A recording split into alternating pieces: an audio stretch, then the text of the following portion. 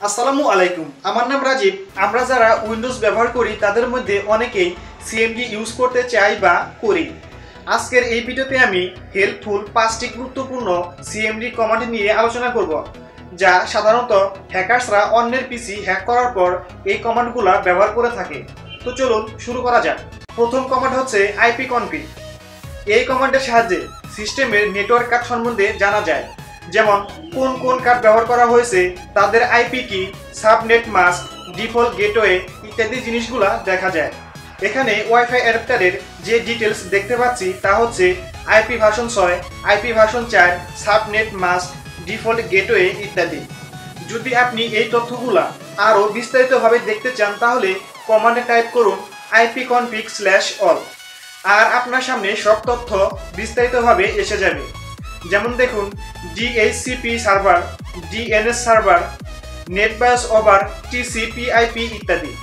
আর আপনারা যদি টাইপ করেন ipconfig/what, তাহলে আপনাকে অপশন দেওয়া হবে কোন কমান্ড টাইপ করলে কি কি ইনফরমেশন দেখতে পাবেন। এই কমান্ডগুলো টাইপ করে অনেক ইনফরমেশন বিস্তারিতভাবে দেখতে পাবেন। দ্বিতীয় কমান্ড হচ্ছে সিস্টেম ইনফো। এই কমান্ডের সাহায্যে আপনি দেখতে পাবেন হোস্ট নেম কি, ওএস নেম কি, ওএস ভার্সন কত, সিস্টেম মডেল, সিস্টেম টাইপ মানে 32 বিট নাকি 64 বিট, প্রসেসর কোনটি, গ্রাফিক্স মেমোরি কত, কতটুকু ফ্রি আছে, নেটওয়ার্ক কার্ডের ডিটেলস দেখতে পাবেন। এছাড়াও আরও অনেক কিছুর ইনফরমেশন বিস্তারিতভাবে দেখতে পাবেন। হ্যাকার্স এই কমান্ডটি হ্যাক করার পর ভিকটিমের সিস্টেম এর ইনফরমেশন দেখার জন্য ব্যবহার করে থাকে। 3 নাম্বার কমান্ড হচ্ছে টাস্ক লিস্ট। এই কমান্ডের সাহায্যে সিস্টেমের ভিতরে কোন কোন প্রসেস রান আছে তা দেখা যায়। এখানে আপনার বা ভিকটিমের সিস্টেমের ভিতরে কোন কোন প্রসেস রান আছে তার ফুল লিস্ট সামনে আসবে, এবং ওই প্রসেসের ইএক্সি ফাইল নেম, তার আইডি, কত মেমোরি সে ব্যবহার করেছে তার বিস্তারিতভাবে এখানে দেখতে পাবেন। হ্যাকার্স হ্যাক করার পর ভিকটিমের পিসিতে কোন কোন প্রসেস রান আছে তা দেখার জন্য এই কমান্ড ব্যবহার করে থাকে। হ্যাকার্স যদি মনে করে এই প্রসেসটি তার কাজে বাধা দিতে পারে, তখন সে কমান্ড টাইপ করে প্রসেসটি বন্ধ করে দিতে পারে। প্রসেস বন্ধ করার জন্য কমান্ড হচ্ছে টাস্ক কিল /PID/process ID। এবারে ইন্টার প্রেস করলে প্রসেসটি বন্ধ হয়ে যাবে।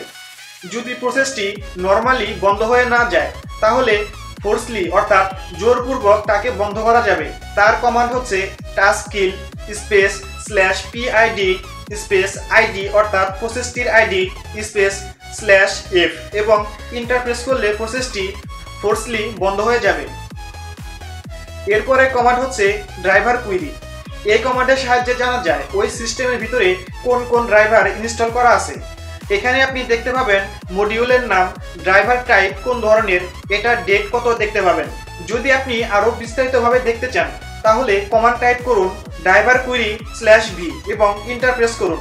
এখানে আপনি মডিউল নাম, প্যাথ, রানিং স্ট্যাটাস ইত্যাদি জিনিসগুলা বিস্তারিতভাবে দেখতে পাবেন। এরপরের কমান্ড হচ্ছে নেট স্টার্ট। এই কমান্ড ইউজ করে আপনি জানতে পারবেন সিস্টেমের ভিতরে কোন কোন সার্ভিস রান করা আছে। এখানে আপনি সবগুলো সার্ভিসের লিস্ট দেখতে পাবেন। হ্যাকার্স হ্যাক করার পর ভিকটিমের পিসিতে কোন কোন সার্ভিস রান করা আছে তা দেখার জন্য এই কমান্ড ইউজ করে থাকে।